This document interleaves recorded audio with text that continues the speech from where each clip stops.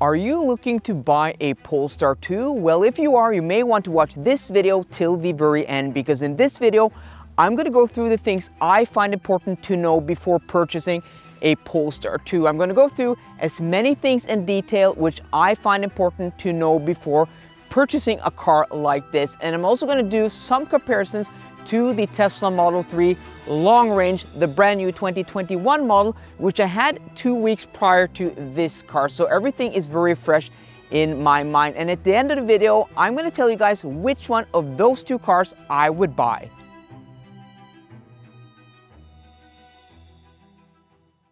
There are a few things in this interior that is lifted right out of the Volvo XC40, which this car shares a platform with. First off, we have the steering wheel here, which is basically identical to what you find in an XC40, except you have the Polestar logo. These buttons are glossy black plastic instead of matte black plastic. And then you have the stock switchgear behind the steering wheel, which are lifted out of the XC40. And then you have the buttons down here. And then lastly, you have the grab handle. But everything else here is bespoke. So you have this unique touchscreen infotainment system here, which you don't find in any Volvo. And then you have the overall design, which feels very familiar, but still is unique to this vehicle, and it does feel different from a Volvo. I really do like the design language here. And what they have, taken from Volvo, like the steering wheel, is of high quality. So you have metal finishing here, which feels very nice in the hands. You also have the buttons, which do feel high quality. And then you have the stalks behind the steering wheel, which are the best functionality of any stalks of any car in the business. I love Volvo stalks. And the quality of the interior, the materials are, not the top level of what you would find in something like a Volvo XC90. They are good enough. I mean, I have nothing to fault about the materials. I wish maybe some of the materials would have been a bit nicer, but it's the way they have blended the different types of materials and fabrics and layers in this interior that makes it interesting and unique. So it's not only one type of material where they have used the same type of material everywhere. So up here you have this soft touch plastic, here you have this fabric type of finish, and then you have this wood inlay here, and then you have like a fabric pattern finish here, and then also on the top of the doors this feels like a fabric finish. So it's the layers of the materials which are very nice. I'm going to touch upon more about the infotainment system later in this video, because that is a whole segment, but everything else here is unique. It has center console here, you won't find in any other Volvo, and also this gear selector here is very cool with the Polestar logo here, and well, it's open, you can put your fingers through it if you want to do that. But yeah, I really do like this interior, guys, actually.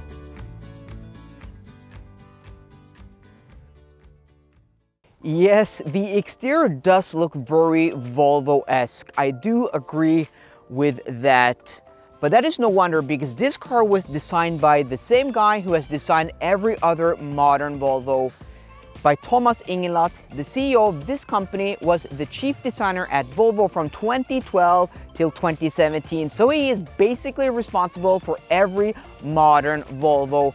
And this was actually shown as a Volvo concept just a few years ago alongside the XC40. So this was probably meant to be something like a Volvo S40 at one point in time, but when Thomas went to Polestar and became the CEO there, he brought this design over. And I must say, this is one of the most handsome and best looking cars in modern history, in my opinion. I am a huge fan of the clean lines, the 3-box shape, and just the classic proportions of this car. It does have things that make it unique to something like a Volvo, like, the grille here, which is the Polestar grille.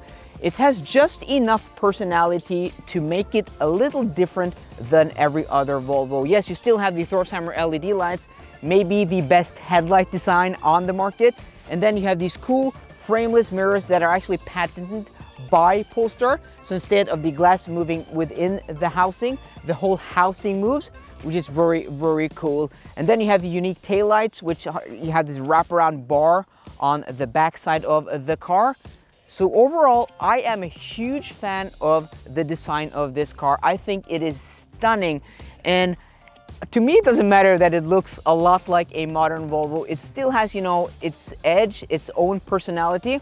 But I have owned two Volvo XC90s designed by Thomas England in the past 5 years, so I love the way this looks.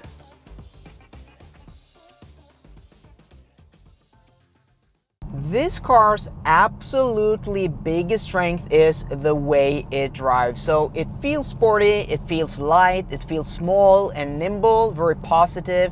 It's quick, 0 to 100 kilometers an hour in 4.7 seconds. All those good stuff. It's very similar to drive to a Tesla Model 3 when it comes to the sportiness. But when it comes to comfort, this is on a completely different level to a Model 3. I mean, I don't know how they have done it. I don't know how they have been able to make a car that feels sporty, engaging, and direct, but at the same time, it has comfort levels close to something like my Audi e-tron. In that regard, it feels very similar. It feels solid as a tank. It has a sense of solidity that you seldom find in anything else than a German car. That is super impressive. And it irons out about 9/10 of the bumps you would feel in the Model 3, where the Model 3 would be bouncy, short suspension travel, it would just become uncomfortable and very tiresome. This has none of that. And then you have the noise levels, or rather the lack of noise levels, the quietness of this cabin, the lack of road noise and wind noise compared to the Model 3 is amazing. I mean, this is so serene and comfortable to drive compared to that car. I mean, there really is a huge difference. And if you don't believe me, guys, go out and test drive this car compared to a Model 3, because it really is much more quiet and much more comfortable than a Model 3.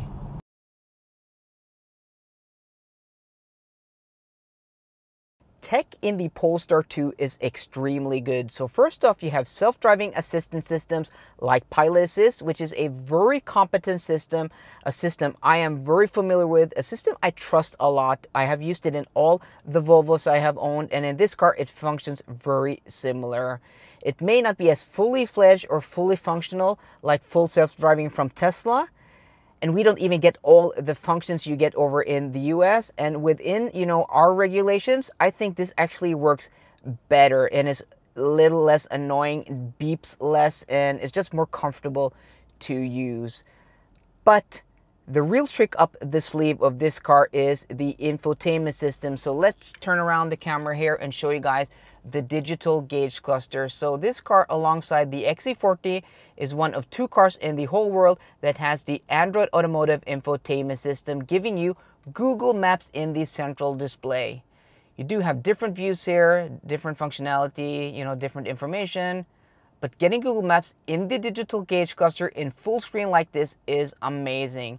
This digital gauge cluster is 12.3 inches, high contrast, high quality, a very nice screen. But the best screen is the central display here at 11 inches vertically. This is a very nice screen to use, and it might be smaller at 11 inches than something like in a Tesla Model 3, which may for a lot of people be very overwhelming. It sits a little more back into the dashboard than something like on the Model 3, and is smaller.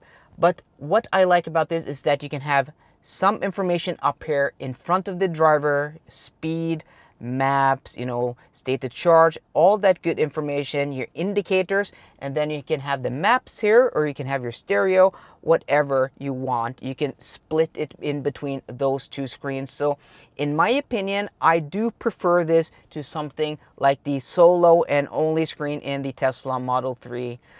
And then you have the real party trick, which is Google Assistant. So I'm going to demonstrate this, guys. So if you want to mute your, devices at home that uses this, I'm going to, say the prompt. So 3, 2, 1, mute your systems.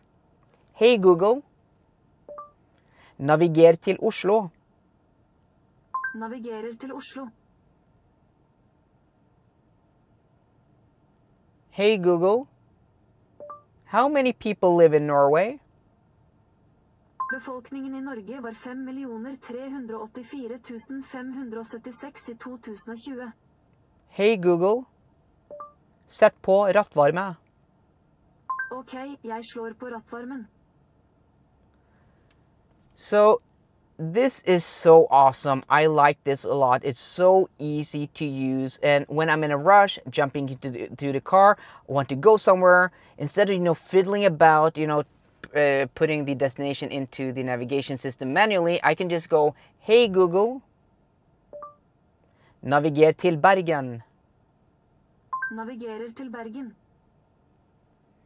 And it will just do it so effortlessly, so easily. And you can see here also, this infotainment system, like a Tesla, will show you that you will arrive there with no state to charge left, and then you can, you know, add a waypoint somewhere to charge. So if I want to choose this and this, so it says 2, because, well, we don't have enough juice to go there in one go because we are at 56% state to charge. It will put the charging stations into the navigation system, show you how much juice you will arrive with at your destination, just like in a Tesla. So in many regards, this is very similar to the infotainment system in a Tesla, done a bit different. And, you know, that is one of the best infotainment systems out there. And this being so similar, and even having more custom, you know, adjustability, and you can customize it more. You can choose between which screens you want to use. I find this system better. And guys, I do have a whole tour of this infotainment system where I go in detail, link in the description box down below.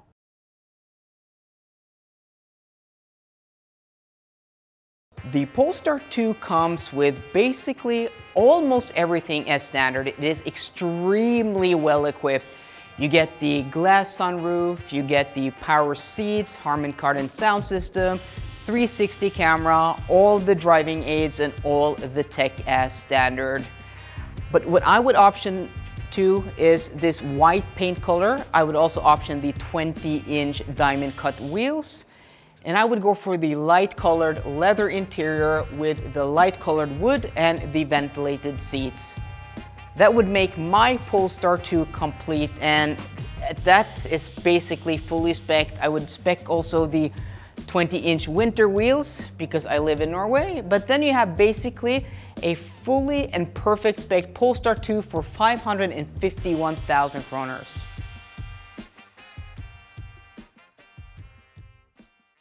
The short answer is yes and yes. But let me go more into detail and break it down for you guys, because I've done extensive testing on the 2021 Model 3 long range with heat pump and on this car. Link to all the videos in the description box down below if you want to see those videos more in detail. But what I have found out is that this car is about 20 to 40% more thirsty, depending on speed and conditions, to the Model 3 under similar conditions and on the same route.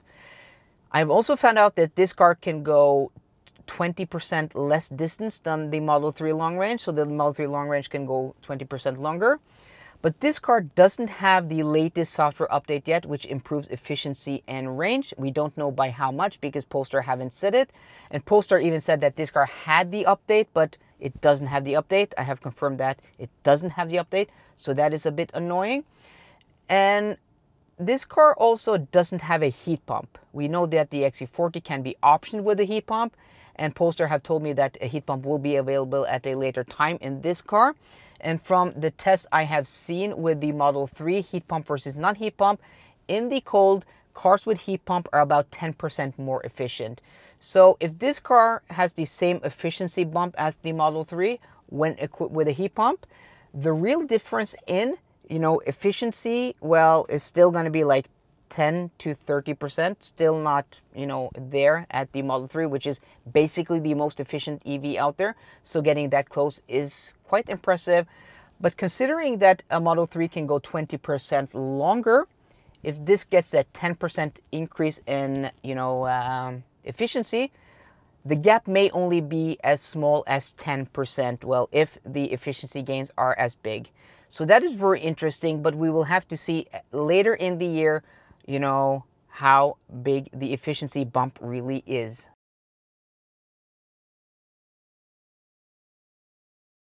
Something I was very critical about last year when I tested this Polestar 2 was the charging speed, or rather the lack of charging speed, and it not being able to come close to the claimed charging speed of 150 kilowatts. Those things are still true. And I basically told you guys to go out and buy a Tesla Model 3 because it charges much quicker. But when it comes to the 21 Model 3 long range with the LG battery pack, that isn't true anymore. And that car only charges about 15% quicker on average from 10 to 80% stated charge than this car. So the difference isn't as huge as it once was. And considering this car compared to other cars in its class and at the price range, the charging speed of this isn't too bad. It's actually quite good considering other cars to choose from. So that is very interesting. And what is interesting is that the chief of technology at Volvo has said in a podcast back in December is that the XC40 P8 Recharge will come with preheating. They are working on it, and it will be similar to something you will find in a Tesla where you put a charger into the destination and it will preheat the battery automatically. So when that comes, it will be very interesting to see the difference in charging speed. But we all know that Tesla usually bump up their charging speed after a while, after, you know, the cars have been on the market for a while and they find it safe. So the discrepancy might be bigger still when we get preheating in this car, but Polestar may even also, you know, bump up the speed. We don't know, but as it sits now, the difference in charging between this and a 21 model long range isn't too much.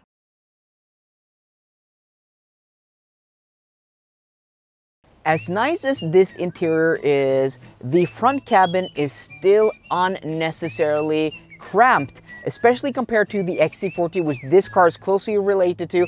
That car feels airy, spacious, has a low center console, and nice amounts of storage. First off, you have this huge center tunnel, which serves no purpose at all other than being huge in your face and making the front cabin feel smaller than it actually is. And then you have the lack of storage. So first off, you have some compartment here with a wireless charging pad, which just doesn't actually charge your phone. So it's completely useless and your phone's angled away from you. So if you get a notification, you have to go forward with your head like that. That's safe. And then you have this center armrest here, which you can't actually use. If you want to use the cup holder, then you can't close it. And then you have a pathetic storage bin here below the armrest, but if you put something to drink there, you can't actually close it. So the lack of storage and functionality of this front cabin is almost a deal breaker. Last fall, when I reviewed the Polestar 2, I made a big deal about the seating position and me getting lower back pains from it, it not being comfortable, and it basically being a deal breaker for me. Thankfully, I have been able to find a more comfortable seating position, but still, the seating position and the adjustability isn't optimal. Let me show you what I mean. So I'm now sat at the distance which is comfortable for my feet. So the dead pedal is nicely placed there. You can see that I have a nice angle here. I don't have any air below my thigh. And then I have this seat put in the angle which I find comfortable. So I'm not, set up into the dashboard. I have enough air, the mirror is at a nice distance. But the problem is that when you can see that the steering wheel is too far away from me, right? You should have the steering wheel here to have a nice comfortable seating position and a safe seating position. So the way to combat that, you could do one thing. And first off, I'm going to show you that there is a lot of reach, but not enough rake. In the XC40, because you sit a bit higher, you can sit closer and the dead pedal isn't too close. The problem is the dead pedal being too close.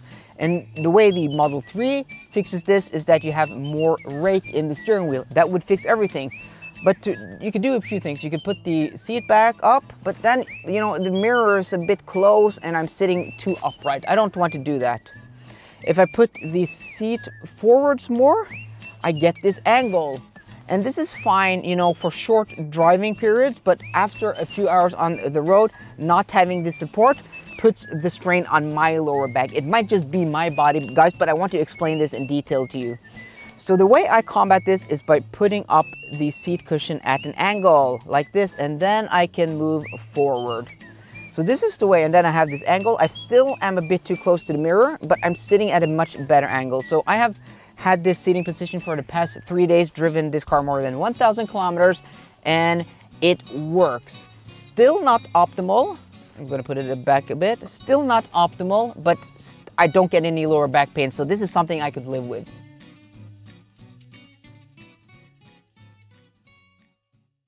On its own merits alone, the Polestar 2 is an awesome car. It's a great car.